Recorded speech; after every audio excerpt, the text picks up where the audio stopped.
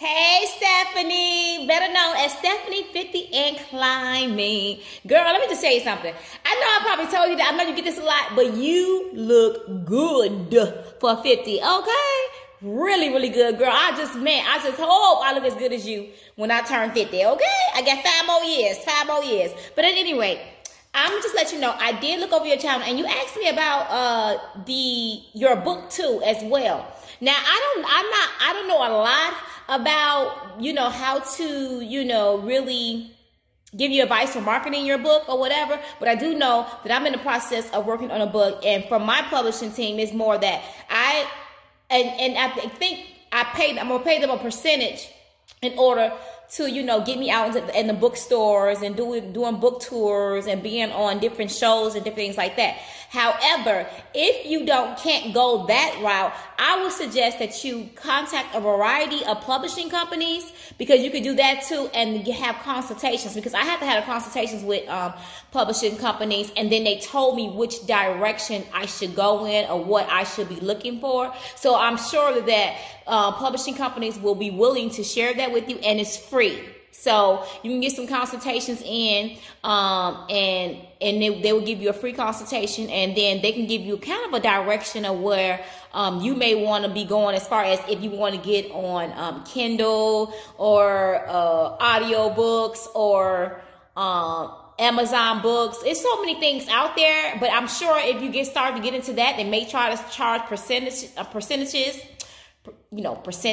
of whatever you make or whatever. I think that's about it, girl, because I really don't know. I'm just like, ew, I don't know what to say with that. But at any rate, I did. Okay, so you told me to look over your channel, and I did look over your channel. Let me just say something, girl. I love the 2-time spicy chicken wing challenge. Loved it. Lived for it. I like the way too that I noticed that in a lot of your videos that you do now, you have a longer intro. And this is what I am going to say. And you don't have to listen to me, girl. Everything I'm telling you is just tips and things that I have used and things that people have told me and things I've learned at BigCon, which is a YouTube convention that they have every year. So it's things that I've learned that I have applied to my channel over the years. But having long intros is not good. So they tell you to keep your intro 20 seconds or shorter. So 20 seconds or shorter for an intro, because when you do longer intros and always have them very, very long, people tend to click off. That you lose their interest. And the goal with YouTube is trying to get people to stay on your video as long as possible. Watch time is everything in YouTube. Watch time. If you can grasp that, that means we got to catch their attention in the first, you ain't even got that first minute, that first second. That second to second on to at least 5 minutes. You got to catch their attention, because when you start doing that, you start to be in the favor of YouTube's algorithm, and they start to recommend your videos more, because they feel that whatever you're doing in that video is keeping people on there very much longer. And let me just tell you something. Like, for instance, if you're on doing a video and you just uploaded it, and you just uploaded it and it's you put it on public for YouTube. Literally, if somebody is watching your video and then somebody else come up and you're not catching their attention, they're going to click off your video to go to somebody else's video, and we get penalized for that. So the longer you can wait, longer that you can watch that person's video, you know what I'm saying, the better. That's all I'm trying to say. I hope I ain't confusing you. Anyways, I was trying to tell you, make your shorter intro. Now, you had a shorter intro, which was cute, sweet, simple. You was right to the point. You just had a very short and sweet. I think it was only 5 seconds. But it's nothing wrong with you having a longer, nice intro, but just make it under 20 seconds. That's it. Like mine, I made mine under 20 seconds, and I had to go to my graphic designer and tell her I have to have it shorter, but at the end you can play the long version of the video, because you don't care then, because they made it to the end of the video. So at the end of the video, on all the end of my videos, I had the long version, but I put the short version in front. Repeat your highest viewed videos. Anything that you got highest views on, repeat it. Now, I know that, I don't know if you don't eat meat, because I see you saying you don't eat meat no more, or you're not eating meat as much. Or are you weaning off of me? I'm not sure.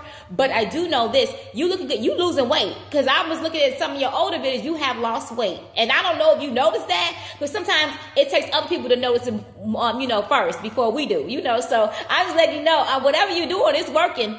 You losing weight because I can see it in your face.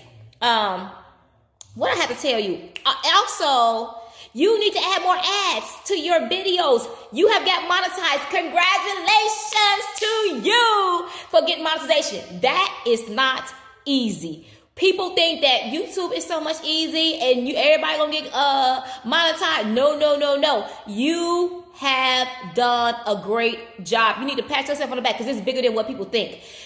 See, I know because I'm a YouTube creator, so I understand when you say monetization, yeah, it is a party, okay? Because it's not easy. But you made it people to monetization. Congratulations to you. But now you got to put the work in it, honey. You got to go back to all those videos and put video ads in those videos. And then and what you need to do is pace yourself. Do like maybe if you could do 5 videos a day, putting ads in those 5 videos until you catch up with all of them. But you need to go back into your archive and put ads on all those videos so you can start earning some good money. Now, right now, the ads are sucky. Everybody is losing. Everybody's losing 60 to 70% of ad revenue right now because of the economy and, you know, the COVID-19. However, you still need to put that in your video because when they start, because it's going to go back up. And once it starts going back up, you want to be able to get revenue on those videos, okay? Because somebody's going to watch it. Somebody's going to watch those videos. Also, what else I got to tell you? I noticed some of your videos don't have ads. I said that. So add more ads in your videos. Oh, and on your lives, girl. Your lives will make buku money. Because you've been on your lives will be 2 hours, 3 hours, an hour. That is a lot of footage where you could put ads into that. So after you upload it from the you go live, you need to go back to it and add ads. And girl, start collecting that coin, okay? I would suggest that you need studio lights. Now what happened? Because now I don't think you use studio lights now, but back in the day, I thought I seen your videos kind of more brighter. So, and you was using the green screen, so I know you had to have lights, and your green screen looked nice. I liked your presentation. What my thing I'm going to tell you too is, have your food already prepared. This is a thing for mukbangers. I'm telling you, because people want you to see you eat right away, or that is a chance for them to click off. So like I saw you making some mushroom tacos, which by the way sounded so yummy. I don't know why.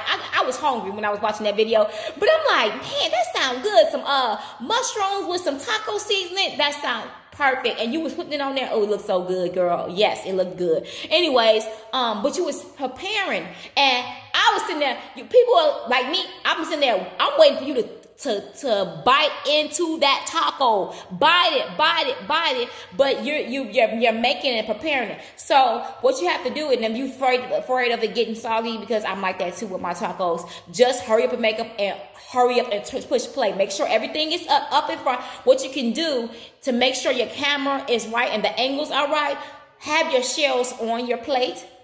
And also when you do that, have the camera on whatever part you need the camera on to make sure you are situated the right way. And then go hurry up and make your tacos, bring it back, and it's already, all you gotta do is push play. You know what I'm saying? Because it's already done. Okay?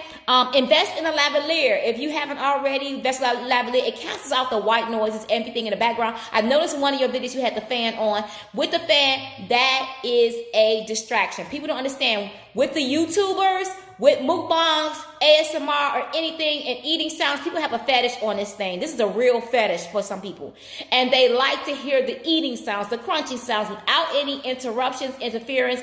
That's what makes them stay on your video longer, and that's what makes them go to sleep on your videos, which will occur for you to have more money, more watch time. It's like a domino effect and more recommendations and being favored by the algorithm of YouTube. Look up the algorithm of YouTube. Look up the SEO, which is the search engine operator, which is something that will help you with your titles, your tags, and your description. Makes you be more defined with it. Girl, I am running out of time. Look up TubeBuddy as well. I think that's it. But girl, I just want to congratulate you again for keep on going and keep on moving. Stephanie, you're doing an amazing job. Email me at beloveslife2cook@gmail.com, and I will let you know what video I'm gonna have you on. Okay, bye. Love you.